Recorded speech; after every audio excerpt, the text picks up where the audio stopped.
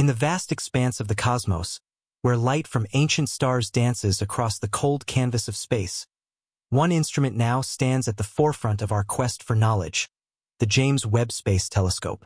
This extraordinary machine, the most powerful space observatory ever built by humankind, has become the premier global beacon in space science. Its mission is ambitious, daring, and deeply profound: to explore the mysteries of our own solar system, to examine distant exoplanets orbiting stars far beyond our reach, and to unravel the complex structure of the universe itself, all while challenging our understanding of the role humanity plays in the cosmic story. Recently, scientists directed this technological marvel toward a distant star system located 120 light-years away from Earth. What Webb saw there has left the astronomical community astonished.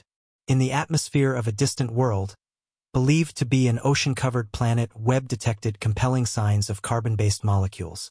These aren't just any molecules. They include methane and carbon dioxide, organic compounds that are considered crucial to life as we know it.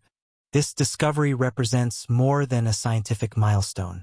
It may offer our species the first real glimpse into a world potentially capable of supporting life beyond Earth. The planet in question is called K2-18b, an exoplanet orbiting a cool dwarf star in the constellation Leo. What makes this celestial body so captivating is not just its distance or its chemistry, but its classification. K2-18b falls into a category of planets that do not exist in our own solar system, somewhere in size between Earth and Neptune. This size range, sometimes referred to as subneptunes or mini-Neptunes, is a mystery to astronomers, precisely because we have no local examples to study up close. According to NASA, K2-18b has a mass about 8.6 times that of Earth and a radius about 2.6 times larger. The surface is likely covered by a thick ocean, beneath a high-pressure icy mantle, wrapped in a hydrogen-rich atmosphere. In this complex layering of elements and extreme conditions, scientists believe the planet could potentially harbor alien life, or at the very least be chemically primed for it.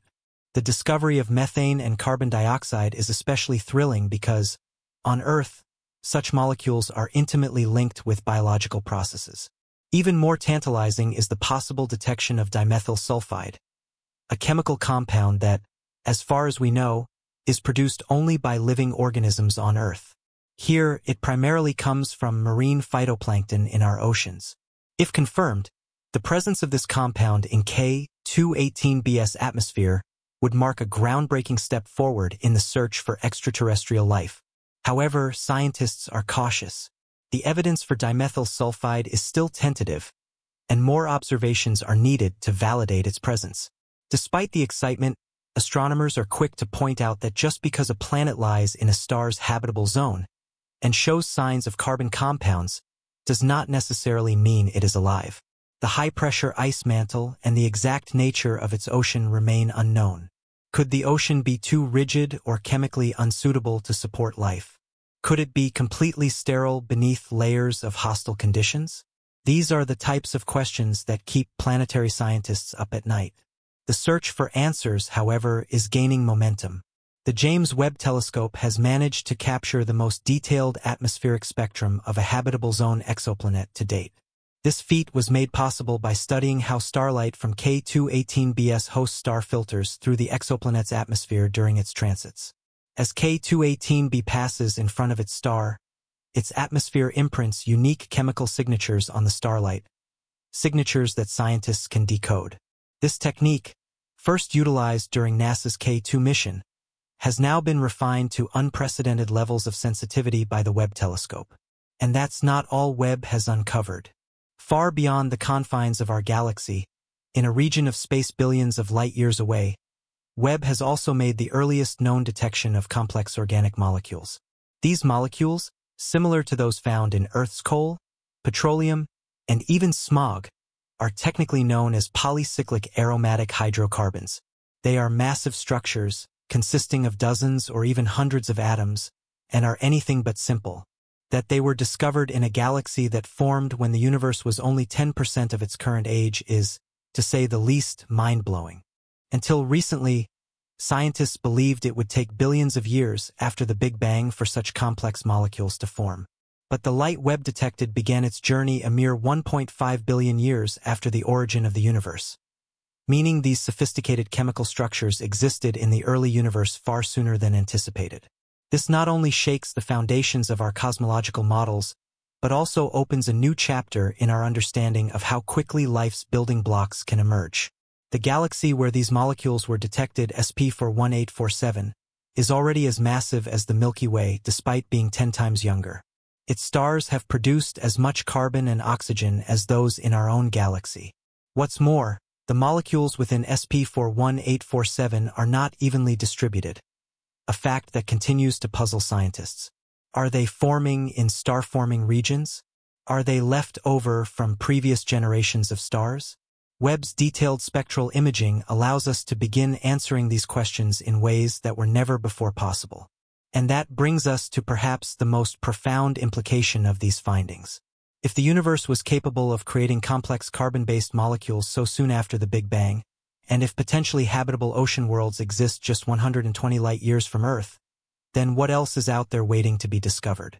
How many other planets like K218b are quietly orbiting their stars, brimming with possibilities, wrapped in clouds of hydrogen and shrouded in mystery? These revelations challenge our assumptions. They force us to reconsider what it means to be alone in the universe.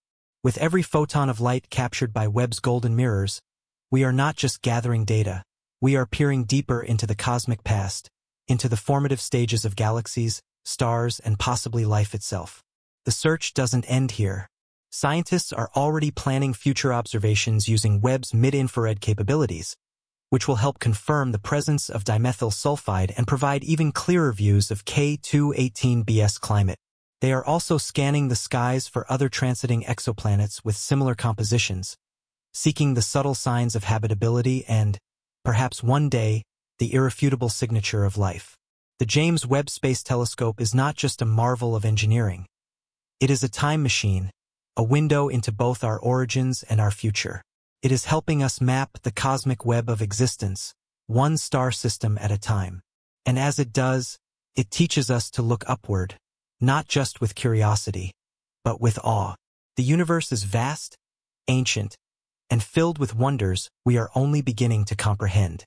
From the hydrogen clouds of K218b to the aromatic hydrocarbons drifting in galaxies formed just after the Big Bang, we are witnesses to a grand story still unfolding.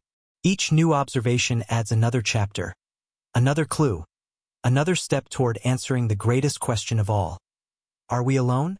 So, as we venture further into this cosmic ocean, armed with knowledge and guided by light, let us remember how far we've come and how much more there is to explore. The future of space science is not just about distant planets and ancient galaxies. It is about understanding who we are, where we come from, and where we might be going next. Don't forget to subscribe to our channel for more cosmic insights. Like, share, and turn on the notification bell to stay updated as we follow the James Webb Space Telescope and humanity's journey into the stars.